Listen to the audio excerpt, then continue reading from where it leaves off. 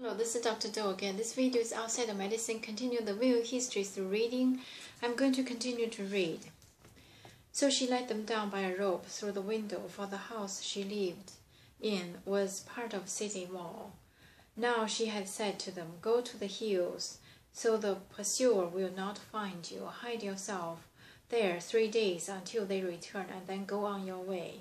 The man said to her, "This oath you made us swear will not be binding on us unless when we enter the land.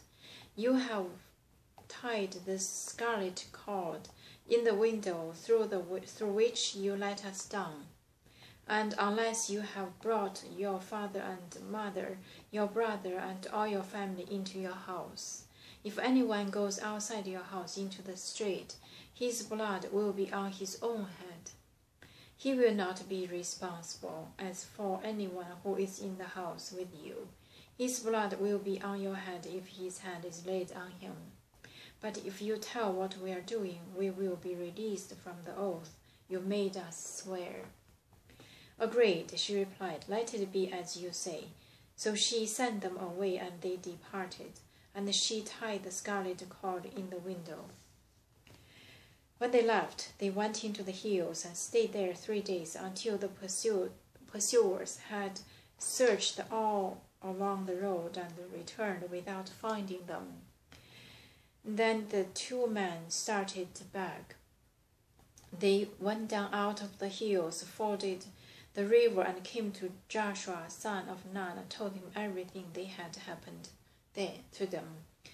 They said to Joshua, "The Lord has surely given the whole land into our hands. All the people are melting in fear because of us." Crossing the Jordan, chapter 3. Early in the morning, Joshua and all the Israelites set out from Shittim and went to the Jordan, where they camped before crossing over. After 3 days, the officers went throughout the camp, giving orders to the people, "When you see the ark of the covenant of the Lord your God, and the priests who are Levites carrying it, you are to move out from your positions and follow it. Then you will know which way to go, since you have never been in this way before. But keep a distance of about 1,000 yards between you and the ark. Do not go near it." Joshua told the people, "Consecrate yourself, for tomorrow the Lord will do amazing things among us. Will do amazing things among you." Joshua said to the priest, "Take up the ark of the covenant and pass on ahead of the people." So they took it up and went ahead of them.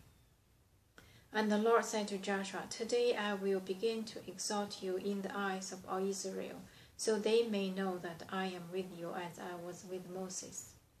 Tell the priest who carries the ark of the covenant, when you reach the edge of the Jordan's water, go and stand in the river."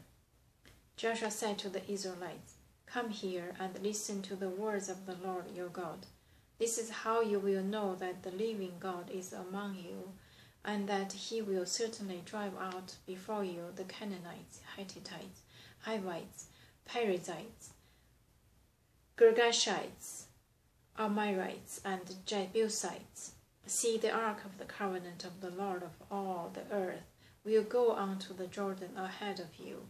Now then, choose 12 men from the tribes of Israel, 1 from each tribe. And as soon as the priest who carries the ark of the Lord of all the earth, set foot in the Jordan, its waters flowing downstream will be cut off and stand up in the heap." So when the people broke camp to cross Jordan, the priest carried the ark of the covenant went ahead of them. Now the Jordan is at a flood stage all during the harvest. Yet, as soon as the priests who carried the ark reached the Jordan and their feet touched the water's edge, the water from upstream stopped flowing. It piled up in a heap a great distance away at a town called Adam in the vicinity of Zarethan, while the water flowing down to the sea of the Arabah, the Salt Sea, was completely cut off, so the people crossed over opposite Jericho. The priest who carried the Ark of the Covenant of the Lord stood firm on dry ground in the middle of the Jordan, while all Israel passed by, until the whole nation had completed the crossing on dry ground. Chapter 4. When the whole nation had finished crossing Jordan, the Lord said to Joshua, "Choose 12 men from among this people, one from each tribe, and tell them to take up 12 stones from the middle of the Jordan, from right where the priest stood, and to carry them over with you and put them down at the place where you stay tonight." So Joshua called together the 12 men he had appointed from the Israelites, one from each tribe, and said to them, "Go over before the ark of the Lord your God into the middle of the Jordan. Each of you is to take up a stone on his shoulder, according to the number of the tribes of the Israelites, to serve as a sign among you. In the future, when your children ask you, 'What do these stones mean?' tell them that the flow of the Jordan was cut off before the ark of the covenant of the Lord. When it crossed the Jordan, the waters of Jordan were cut off. These stones are to be memorable to the people of Israel forever." So the Israelites did as Joshua commanded them. They took 12 stones from the middle of the Jordan, according to the number of the tribes of the Israelites, as the Lord had told Joshua. And they carried them over with them to the camp, where they put them down. Joshua set up the 12 stones that had been in the middle of the Jordan, of the spot where the priest who carried the Ark of the Covenant had stood, and they are there to this day.